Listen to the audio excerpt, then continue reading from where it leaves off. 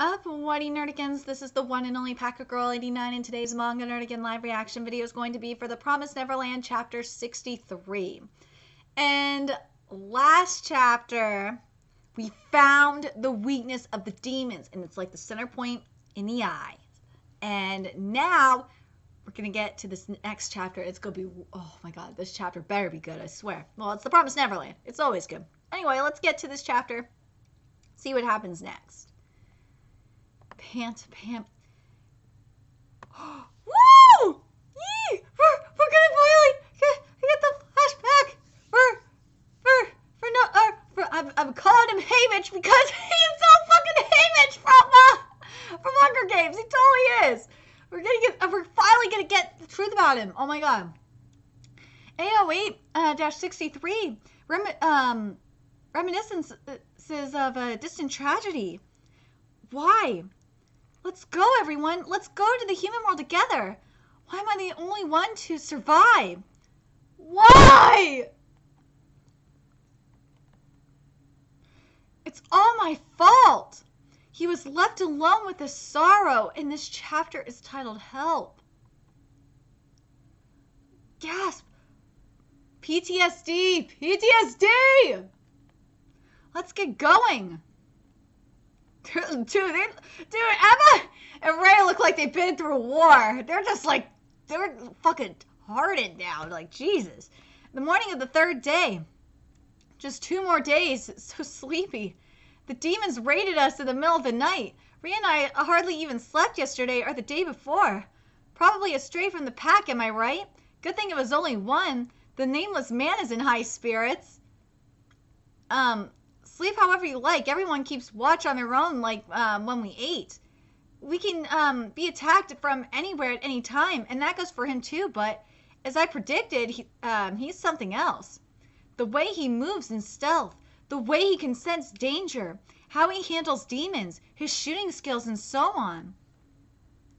We too, we must watch carefully and steal it all. Oh, shit. Oh my god! Holy shit, that's a huge ass demon! Today's lunch. Oh no! It's nowhere to be seen, huh? Yeah, it's time to go hunting.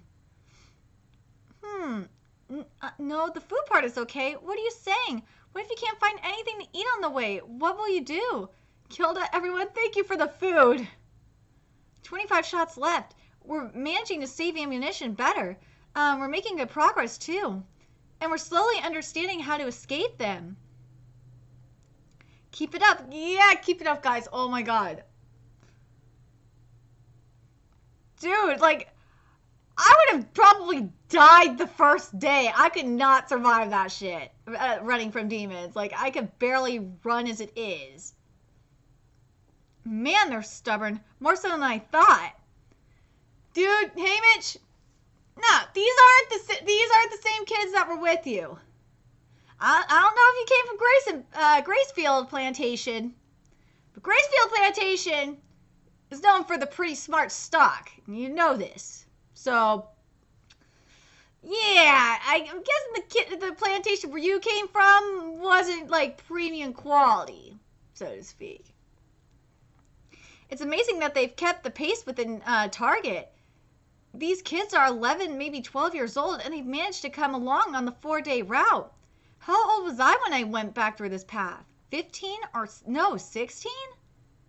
Yeah, he was, oh my god, he was 16. This won't do. They're all battered up, but the light in their eyes is still shining. Ugh, makes me sick in the stomach, those eyes brimming with hope.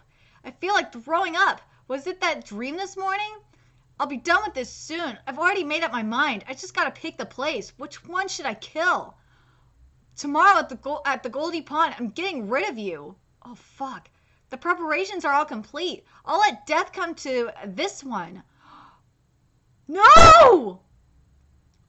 Look, we're up to A07-63 already.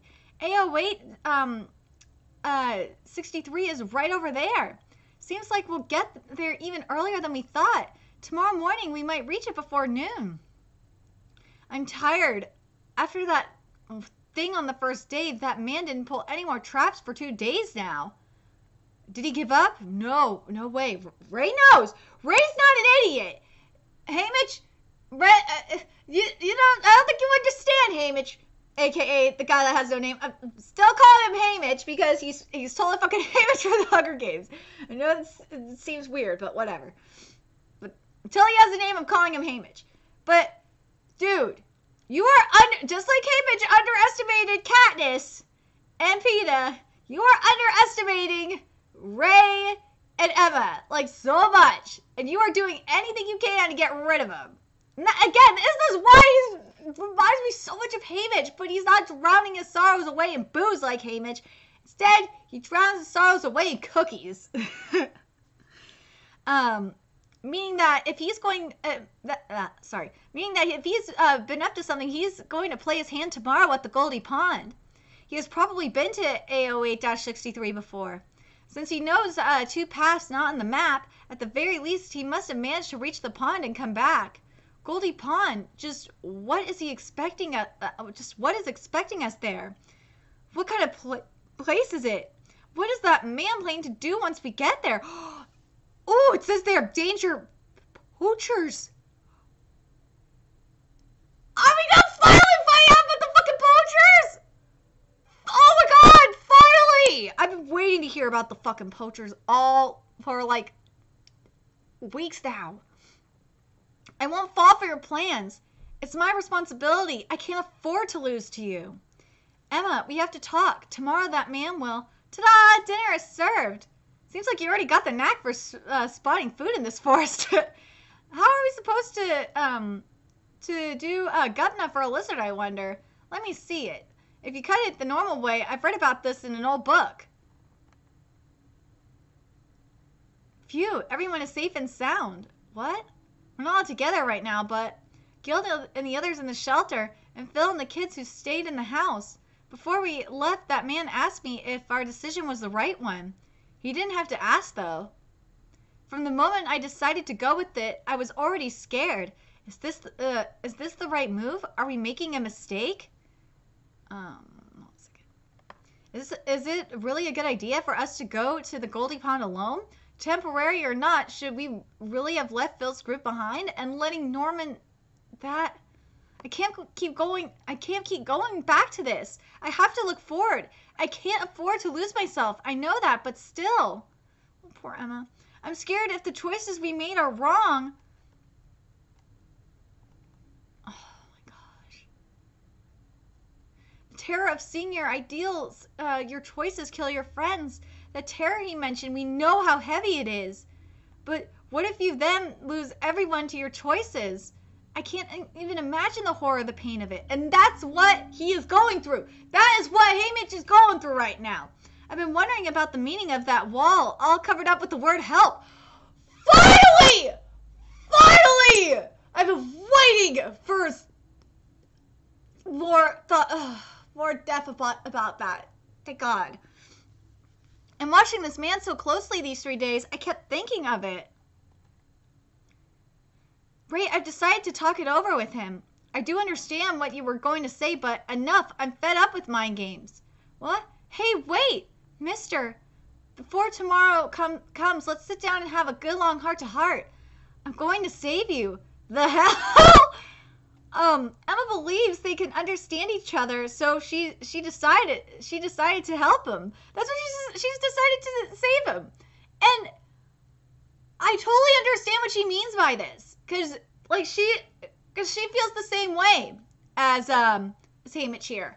Cause like as we saw at the beginning of the chapter with his PTSD nightmare, we saw how he feels like the decisions that he made caused he believes that the decisions he made caused the death of all of his comrades. And Emma feels like that if her family dies, it's gonna be because of the decisions that she made. So I'm very curious what you guys think about this chapter. And do you think we're going to finally get this motherfucker's name? Maybe next week? Oh, God, it's 5 in the morning. I'm tired. Let me know your thoughts in the comment section below. Remember to like, comment, share, and subscribe to Nerdigans Inc. If you love what I'm doing and want to contribute to my channel expansion, there's a few ways you can do that. You can donate to my PayPal, Patreon, or purchase something off my Amazon wish list. All that's in the description box below. Also, make sure you follow me on Twitter, follow my Twitch channel, friend me on PlayStation Network. All that's in the description box below as well. And until next time, Nerdigans, I'll be seeing you later. Bye.